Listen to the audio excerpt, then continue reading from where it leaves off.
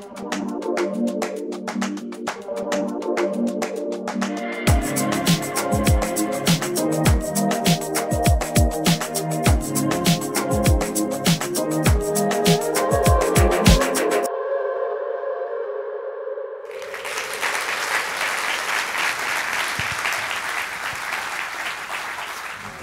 you, man. Thank you so much. Keep that going. Keep that going. Can everybody stand up, please, just for a second? Just stand up. I just need for you to move a little bit, just a little bit. A hand clap over here, and then a hand clap over here, but on the beat. Okay? All right. Now a little hip movement. A little hip movement. All right? Oh, my God. Look at Rand. Look at that. Okay. Kill the music. Thank you. Good afternoon. Good afternoon. Good afternoon. Oh, my God. I had to wait 2 days to get up here. You know how hard that is for a guy who does this for a living? To have to sit through so many incredible presentations where the bar kept going higher and higher, and then you come up and you're like, oh, my God, what next? So I'm here. This picture on the screen right now, I posted that on Instagram 2 years ago, and I got probably 200 comments asking the same question. Chris, is that you? I know you're a cyclist. Is that you? I waited a couple days and said, no, it's not me. But I love the picture so much that I kept it in my repertoire, and it just shows up here. I call it the breakaway because it's what happens when you're on a bicycle and the peloton is behind you and you decide to step out and get ahead of them. That doesn't happen to me very often at this point in life, but I like to reminisce through the photograph. So, that's me as a young kid. And that music that we were just dancing to is the 18th album from Stevie Wonder. If some of you know Stevie Wonder, he's an amazing musician and singer and artist. And that song resonated with me. The words were, looking back on when I was a little nappy-headed boy and my only wish was for Christmas, what would be my toy? That was like my theme as a child, growing up in Cleveland, Ohio.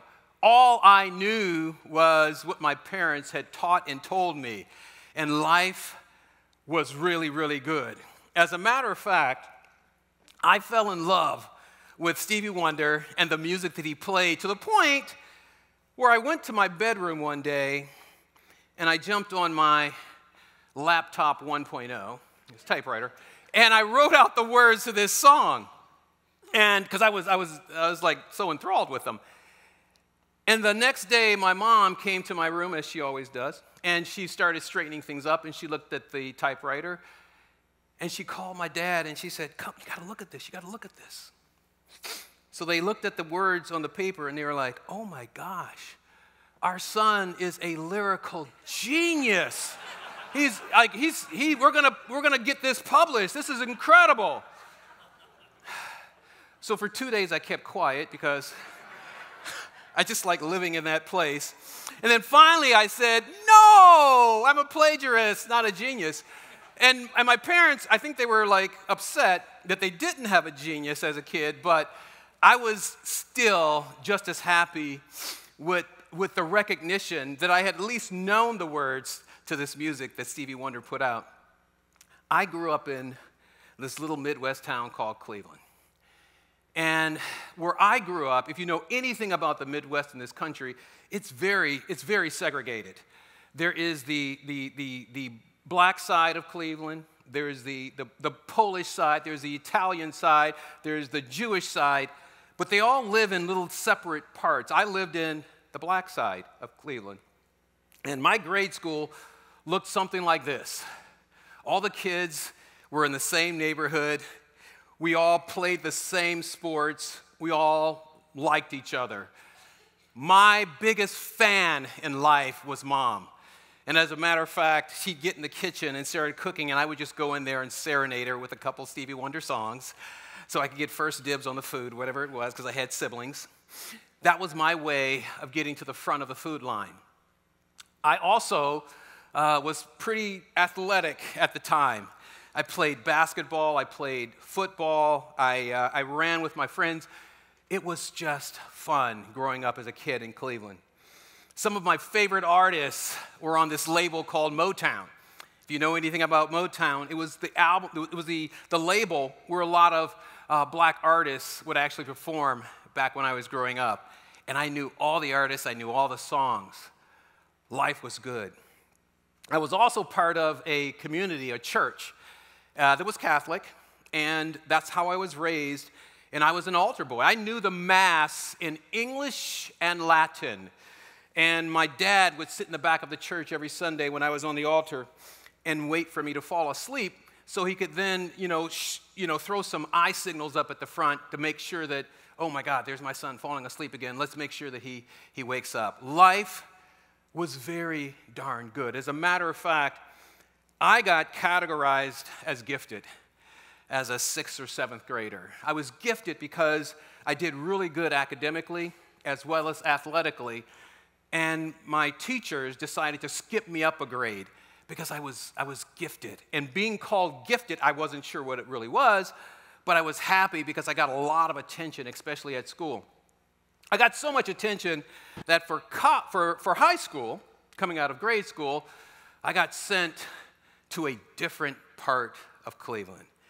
I got sent over to the west side of Cleveland. On the west side of Cleveland, very different than the east side, everything was palatial. I went to this high school that was called St. Ignatius of Loyola. It was an all-male Jesuit high school. I felt like it was the Harvard of high schools. I mean, the academics were really, really tough, and Ignatius was good at everything. 99.998% of every student from Ignatius went to college. So if you got into Ignatius, chances are you're going to get into a great college. And that was my mission, because I wanted to get out of this small little area where I had grown up. So I was at Ignatius, and I knew that was all she wrote. I'm going to make it to college.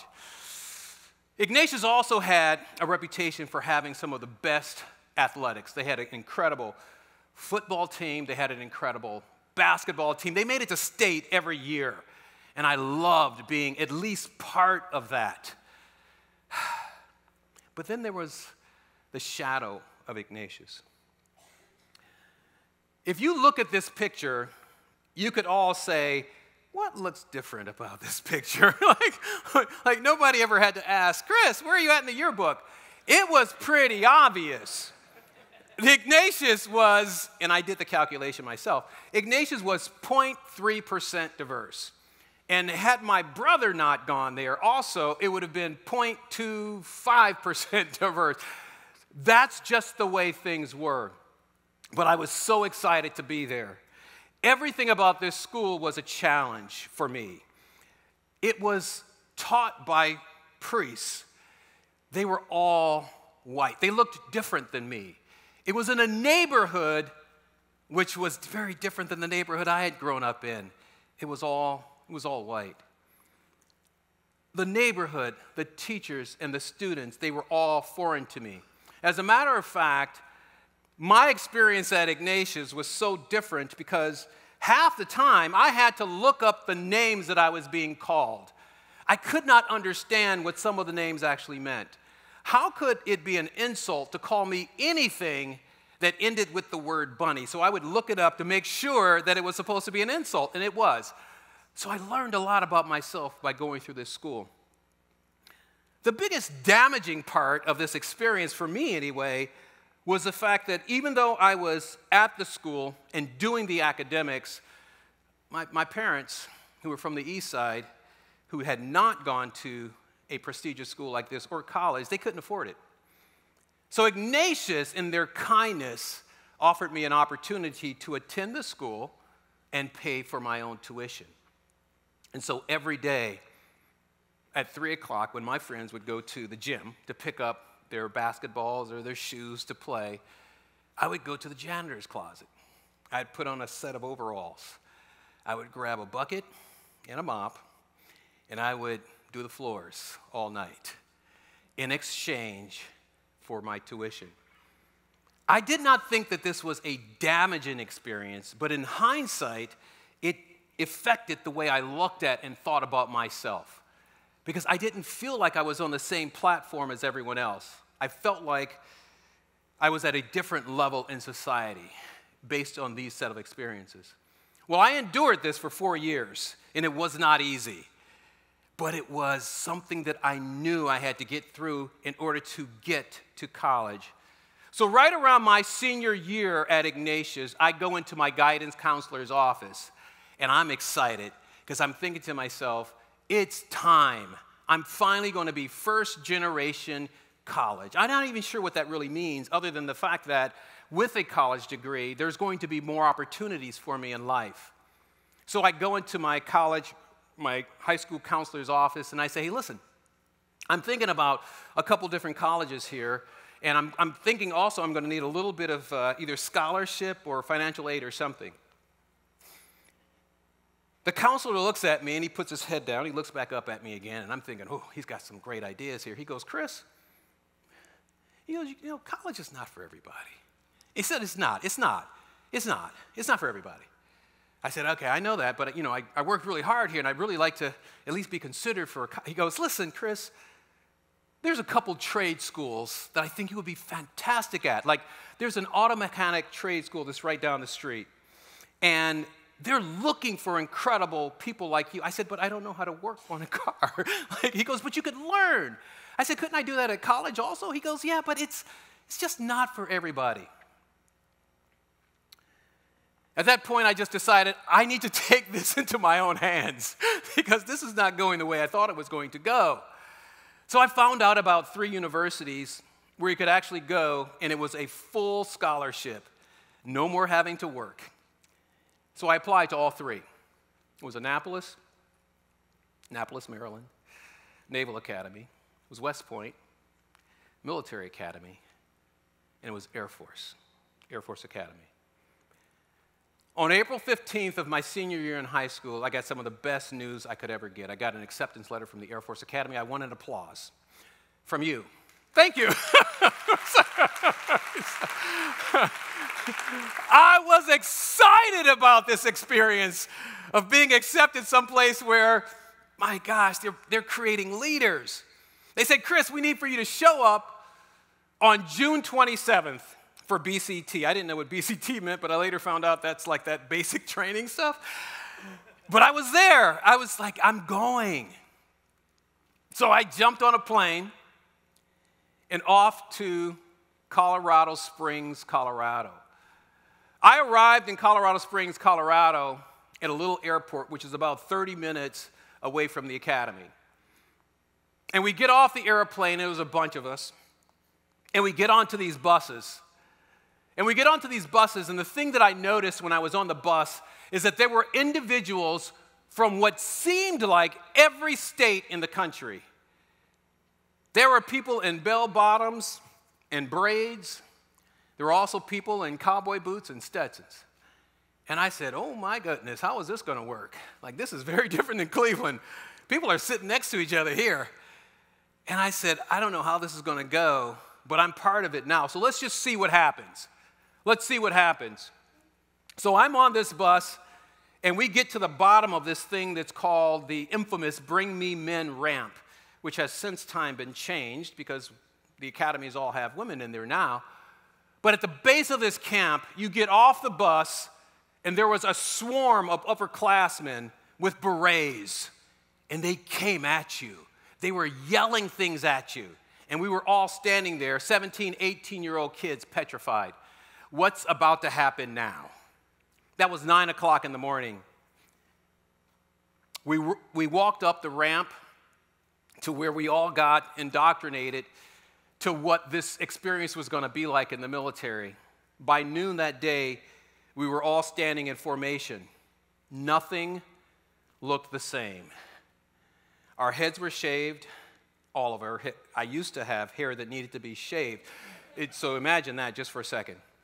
We were all in white T-shirts, green fatigues, and black boots.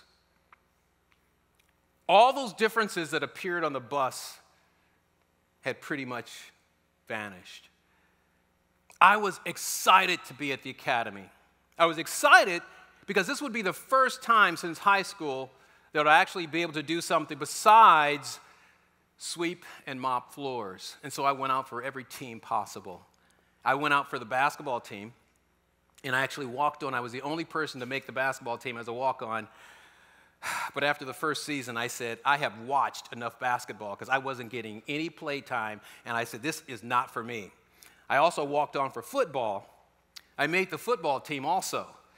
But after the first day we got put in pads, and I woke up from being basically knocked out, I said, this is not for me either. I don't want to do this. And then I found a sport where you didn't necessarily need a lot of pre-academy experience. Boxing. I spent the next 3 years in a boxing ring. Kind of ironic because it's really a square. But I spent 3 years with this varsity sport, and I loved every second of it. I don't know why the Colorado Springs newspaper decided to air this picture on the very front page, because that fight looks like it was competitive. I knocked this guy out in the second round. It was a technical knockout, but they still published this picture as though it was a really competitive fight. I enjoyed every second of being in competition. It also got rid of a lot of the anger that I was feeling still resident from high school. Freshman year at the academy, I remember there was this one specific drill sergeant, the person that teaches you how to march and eat correctly. And he had this rock that was sitting on the front of his desk, and it said, life is not fair. Life is not fair. He said, people are born with gifts and glitches, but it's not fair.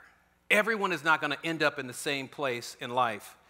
Be happy for your gifts, but do not necessarily worry and focus so much on the glitches, the things that you're not that great at, because we're all a little bit different. I was excited about this because there were a lot of glitches that I had in my life, but there were also a ton of gifts, things that I inherited from my gene pool, which I didn't really even deserve a lot of times. 4 long years at the academy, and it was time for graduation. I had put in the work. All of the things that I had focused on as a freshman at the academy, which were a lot of differences between myself and some of the other people, they had kind of, by senior year, they had blurred. The differences had blurred, and the thing that united us was this collective mission of service, which I was excited to be part of. That mission of service just went over all of the differences, and that's what we focused on. It was, what can we do collectively together?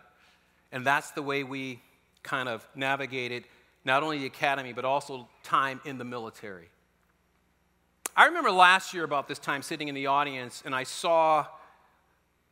heard a poem that was read by Maya Angelou. And it reminded me of my personal journey and where I was at that time. So I want to take another listen to that poem. So just hang on for a second and let's dim the lights. There's an African-American song, 19th century, which is so great. It says, when it looked like the sun wasn't gonna shine anymore, God put a rainbow in the clouds. Imagine. And I've had so many rainbows in my clouds. I had a lot of clouds, but I have had so many rainbows. And one of the things I do when I step up on a stage, when I stand up to translate, when I go to teach my classes, when I go to direct a movie, I bring everyone who has ever been kind to me with me. Black, white, Asian, Spanish-speaking, Native American, gay, straight, everybody. I say, come with me. I'm going on the stage. Come with me, I need you now. Long dead, you see? So I don't ever feel I have no help. I've had rainbows in my clouds. And the thing to do, it seems to me, is to prepare yourself so that you can be a rainbow in somebody else's cloud. Somebody who may not look like you, may not call God the same name you call God, if they call God at all. You see? I may not eat the same dishes prepared the way you do, may not dance your dances or speak your language, but be a blessing to somebody. That's what I think.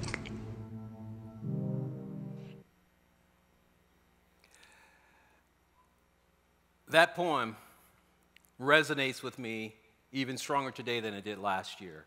Because I think about the rainbows and I think about the clouds that I experience on a daily basis.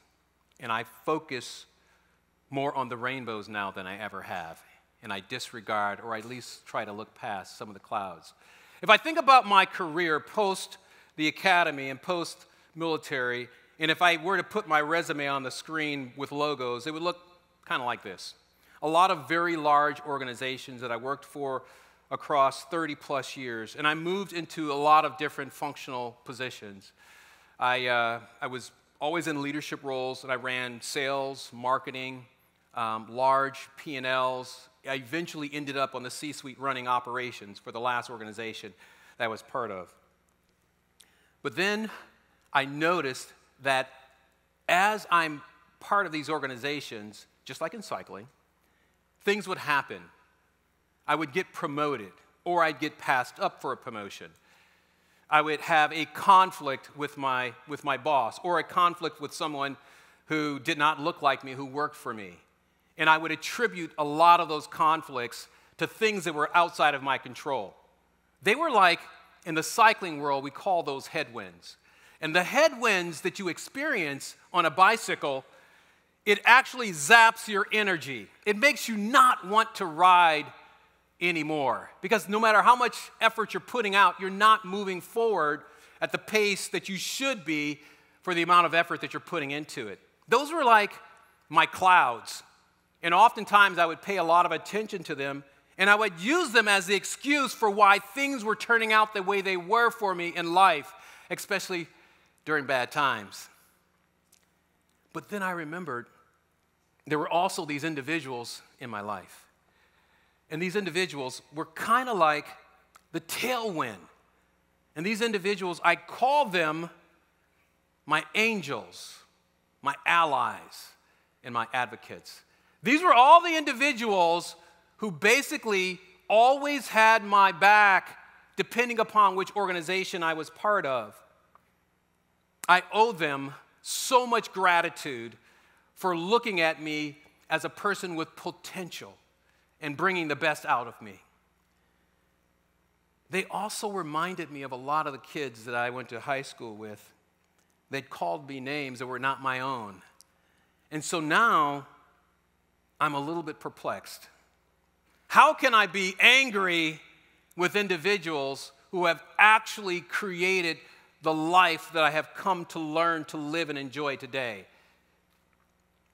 How can I put myself in a position where I begin to categorize people in a way that is negative and shut them out of my life?